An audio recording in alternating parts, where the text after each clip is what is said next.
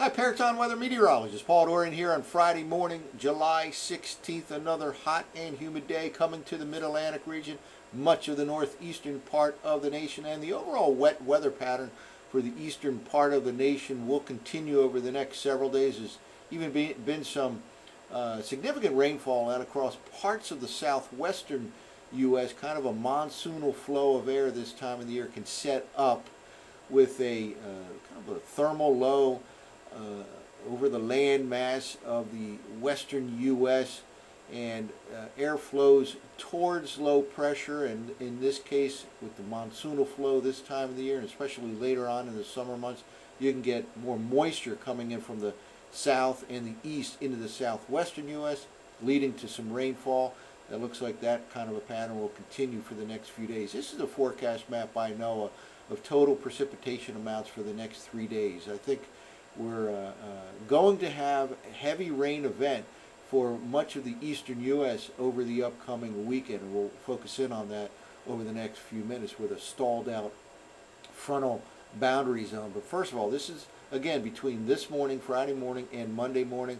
Notice this like stripe of significant rainfall right in this part of the southwestern U.S. And again, this is kind of a monsoonal flow. You tend to get a thermal low forming this part of the nation later July, August, and winds flow towards low pressure, and in this case it is what really happens with a monsoonal type of pattern. Monsoon refers technically to a seasonal wind, and this is what happens over India, for example. You get low pressure over land, and then winds flow towards that low pressure from more moist oceanic surfaces, or in this case from the south and the east, pushing moisture into the southwest U.S. That will continue over the next few days. But look at all this rain here in the eastern U.S. And again, we have a very slow moving frontal system that will tend to move in this fashion over the next 24 hours and then pretty much stall out right along the I-95 corridor. Low pressure will form right along that frontal boundary zone, leading to the chance of heavy rain later tomorrow night in the area from D.C. to Philadelphia to New York City, Boston, maybe some strong to severe thunderstorms as well.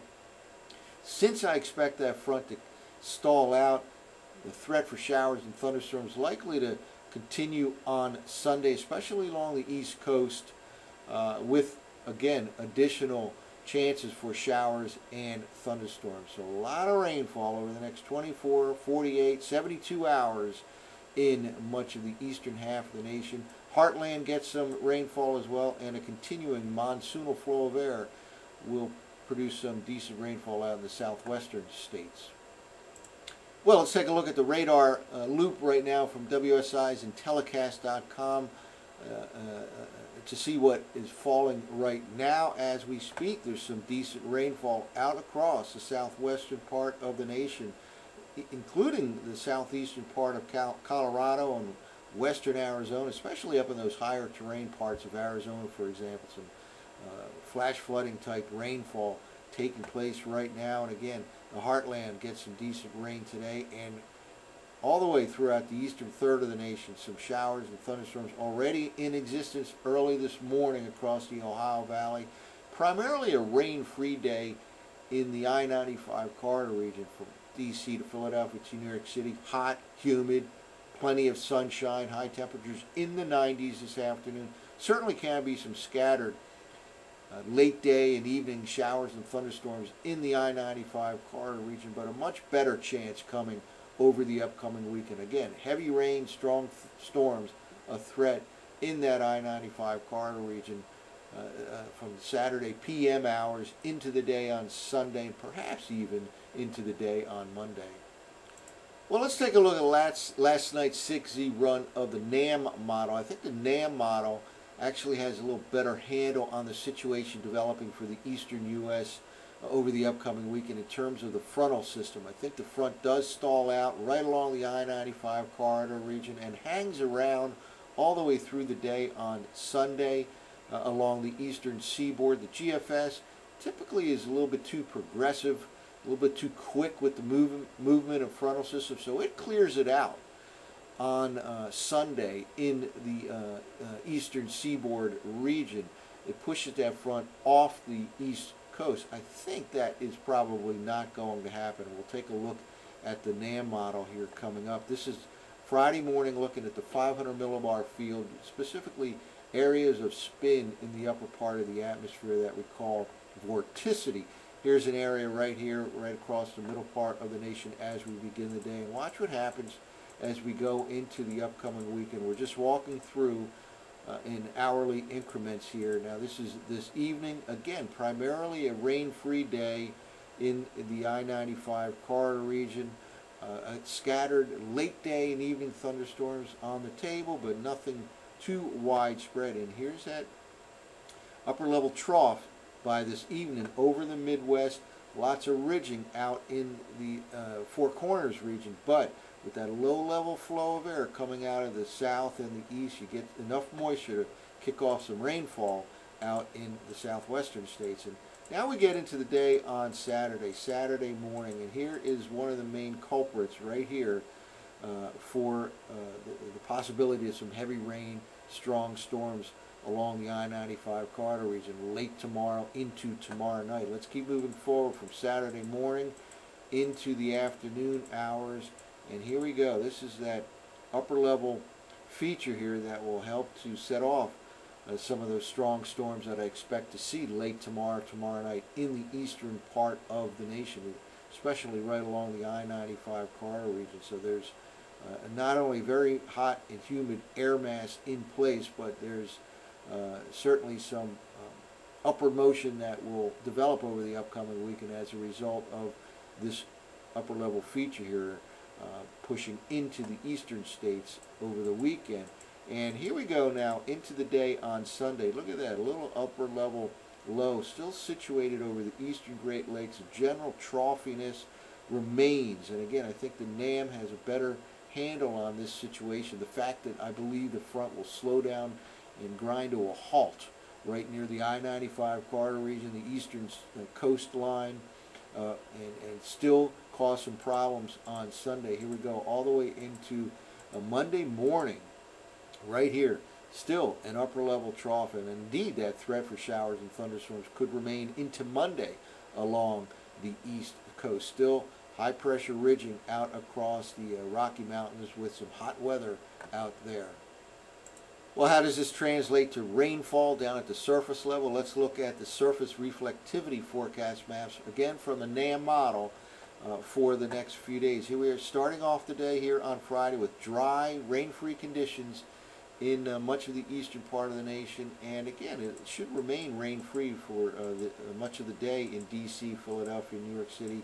By the time we get to this evening, right here, an evening forecast map, isolated showers and thunderstorms in the I-95 corridor region could remain completely rain-free right through the evening hours in places like D.C., Philadelphia, New York City. A more organized event out across the Ohio Valley as of this evening. And notice again some pop-up showers and thunderstorms out across the southwestern states. Here's kind of a thermal low I was referring to, and again with this kind of a thermal low you have air flows towards low pressure, so air is kind of coming in this fashion towards this thermal low, which is not too uncommon this time of the year in this part of the nation. Again, that monsoonal flow producing some showers and thunderstorms out across the southwestern states. So let's now move into the day on Saturday. And here we go on Saturday morning's forecast map right here. We have showers and thunderstorms already showing up on the maps early tomorrow morning. And watch what happens. Notice right here kind of a kinkiness in the isobar pattern. That is a trough that is forming here.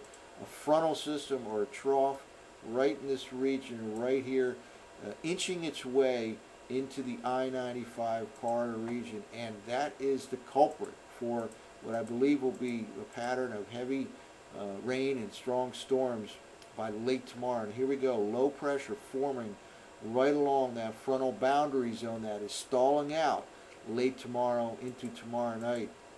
And here's some Some heavy rainfall showing up here associated with this low pressure that again forms along that stalled out frontal boundary zone.